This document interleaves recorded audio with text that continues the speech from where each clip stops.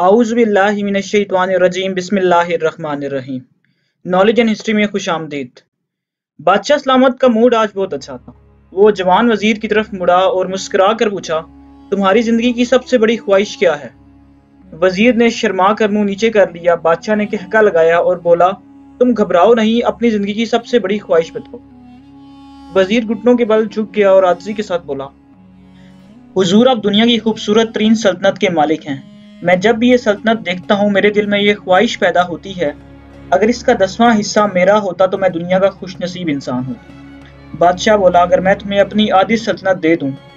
तो वजीर ने घबरा कर ऊपर देखा और आजिज़ी से बोला, बादशाह सलामत, ये कैसे मुमकिन है? मैं इतना खुशनसीब कैसे हो सकता हूँ?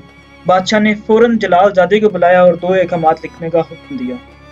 वीडियो पर जाने से कबल अगर अभी तक आपने हमारा चैनल सब्सक्राइब नहीं किया तो चैनल को सब्सक्राइब कर बेल के बटन को दबा दें ताकि फ्यूचर में नई वीडियोस आपको बर वक्त मिल सकें।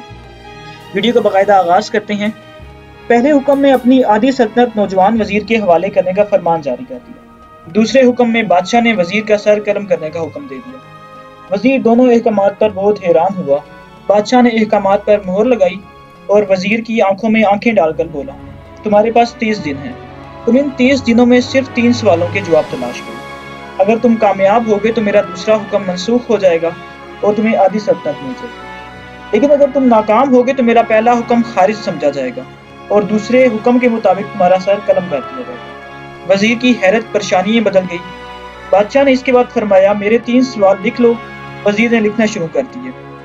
बादशाह ने कहा, पहला सवाल, इंसान की जिंदगी की सबसे बड़ी सच्चाई क्या है? दूसरा सवाल, इंसान की जिंदगी का सबसे बड़ा धोखा क्या है?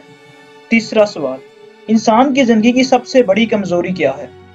बादशाह ने इसके बाद ननकाले पर चोट लगवाई और बुलंद आवाज में फरमाया, तुम्हारा वक्त शुरू होता है। अब वजीर ने दोनों परवाने उठाए और दरबार से दौड़ लगा दी। इसने इसी शाम मुल्क भर के तमाम दानिश्वर, अदीब, मुफक्किर और ज़हीन तरीन लोगों को जमा किया और उनके सामने ये सवालात रख दिए।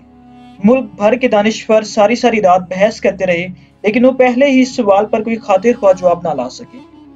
वजीर ने दूसरे दिन दानिश्वर बिठाए, लेकिन नतीजा वही निकला और आने वाले दिनों में लोगों की तादाद बढ़ाता रहा, लेकिन इसे कोई तसल्ली बख्श जवाब ना मिल सका। यहाँ तक कि वो मायूस होकर दारुल हुकूमत से बाहर चला गया और अपने सवाल उठाकर पूरे मुल्क में फिरता रहा, लेकिन उसको कोई नाकाबिले यकीन जवाब ना मिल सका। वो मारा मारा फिरता रहा, शहर शहर, गांव गांव की खाक छानता रहा। शाही लिबास फट गया, पगड़ी ढीली हो गई। पगड़ी ढीली होकर गर्दन में आके लटक गई। जूते टूटे, पाँव में छाले पड़ गए। यहाँ तक के शर्त का आखिरी जनाजा। ख्वातीनो हजरात, अगले दिन इसने दरबार में पेश होना था। वजीर को यकीन था कि आज इसकी जिंदगी का आखिरी दिन है।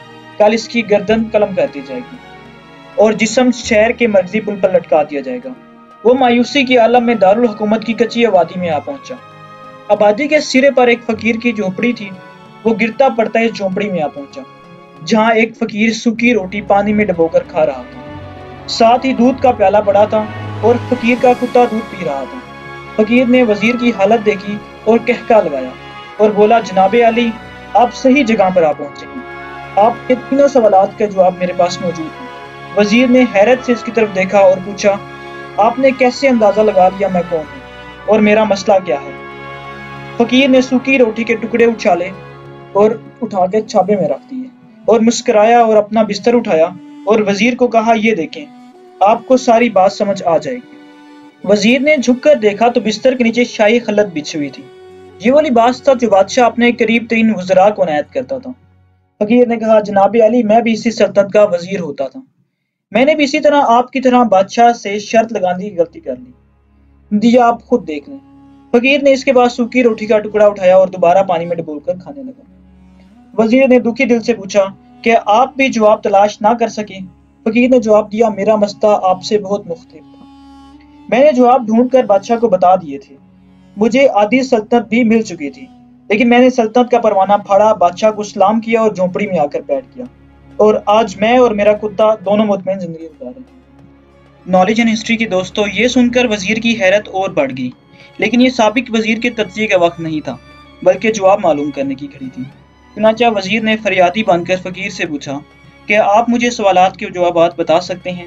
फकीर ने हाँ में गर्दन हिला दी और जवाब दिया कि मैं पहले 2 सवालात के जवाबात मुफ्त में दूंगा। لیکن تیسرے سوال کے لیے تمہیں قیمت ادا کرنی ہوگی۔ وزیر کے پاس شرط مارنے کے سوا کوئی چارہ نہ تھا۔ فقیر بولا، پہلے سوال کا جواب دنیا کی سب سے بڑی سچائی موت ہے۔ انسان کوئی بھی ہو، کچھ بھی ہو، وہ اس سچائی سے نہیں بچ سکتا۔ دوسرے سوال کا جواب انسان کی زندگی کا سب سے بڑا دھوکہ زندگی ہے۔ ہم میں سے ہر شخص زندگی کو دائمی سمجھ کر اس کے دھوکے میں آ جاتا ہے۔ ناظرین، فقیر کے دونوں جواب بہت ہی عمدہ تھے۔ وزیر بہت خوش ہوا اور اس نے تیسرے سوال کے لیے فقیر سے شرط پوچھی۔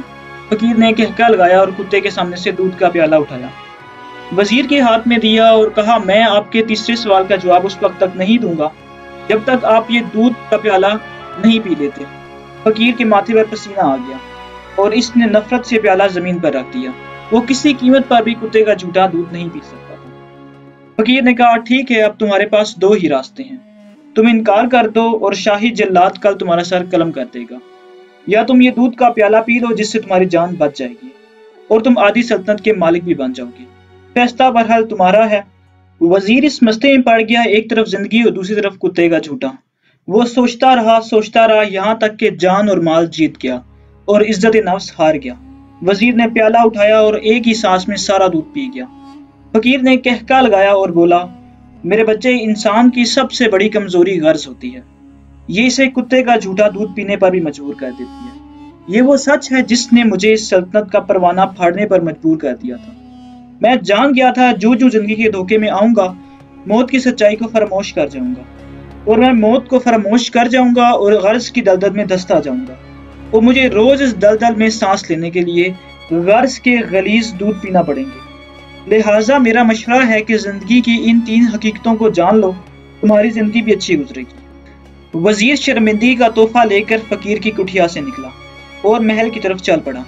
وہ جو محل کی طرف پہنچ رہا تھا، اس کے احساس شرمندگی میں اضافہ ہو رہا تھا۔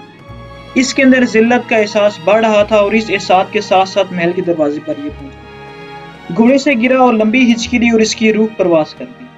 ناظرین، اس ویڈیو کا مقصد آپ کو زندگی کی اہم سچائی یاد دلانا ہے، جو ہم بھول چکے ہیں کہ آج ہم اپنے نفس کی غلامی میں موت کو بھول کر وہ سارے کام کر رہے ہیں جو ہماری اخلاقیات کے مطابقات نہیں رکھتے۔